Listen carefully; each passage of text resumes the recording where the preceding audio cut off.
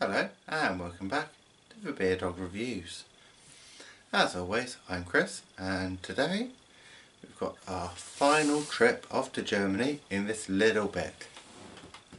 And we're having a look at Jever Pilsener. There it is. This one comes in at 4.9%. Got a standard green bottle of a German Pilsner. There's the crown, just got the brewery name there. Let's have a look and see what it's like.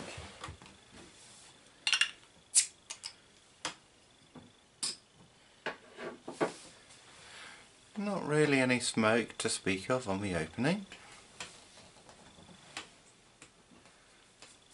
Let's get it out and into a glass.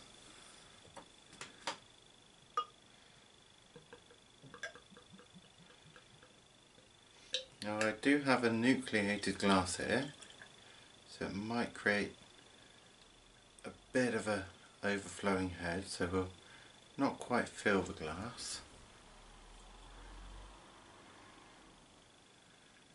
Oh, there we go. Can't get the whole bottle in. So, strong carbonation on this pale gold, almost yellow, definite lagery looking beer. Barely any head to speak of, half a finger, white head, it's quite compact, carbonation is flowing freely there. Got a bit of chill haze on my glass because obviously being a Pilsner I have chilled it right down, but you can just about see that. There it is. Let's have a look at the aroma.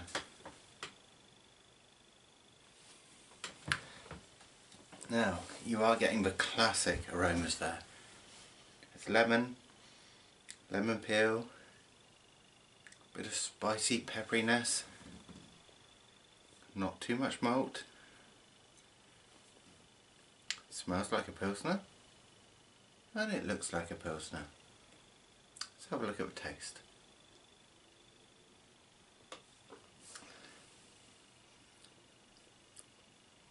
First thing I notice is extremely crisp, so refreshing. You do get that lemony flavour right at the start. There's a mild biscuity malt flavour coming in the middle, but then you have a real heavy, peppery bite to it. A little bitterness.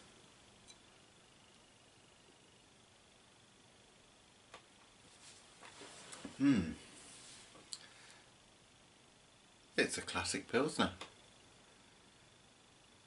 There's literally nothing to dislike there. It's what I call a Ronseal beer. It does exactly what it says on the tin.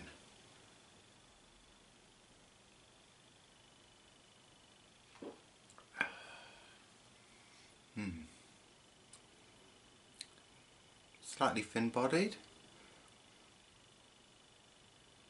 bit of lemon, bit of malt, bit of spice. Yep, it's exactly what you expect from a good German Pilsner. Now, I've not had this before. I do apologise if my pronunciation is not quite where it should be. Jever Pilsener.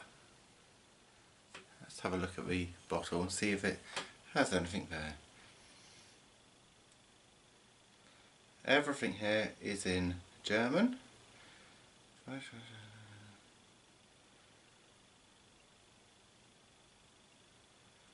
No.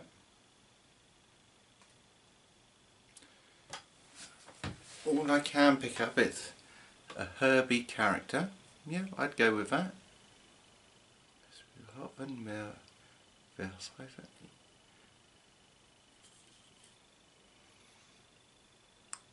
Unfortunately, my German is a little rusty, to say the least, but it's a good beer. It's certainly better than all of your commercially available lagers. It's better than some of the more craft lagers I've had. I could enjoy that. Be nicer on a hot sunny day, of course, but you can't have everything, can you? Well, for me, that's a big thumbs up there. It's a nice, decent Pilsner. So, cheers to you all.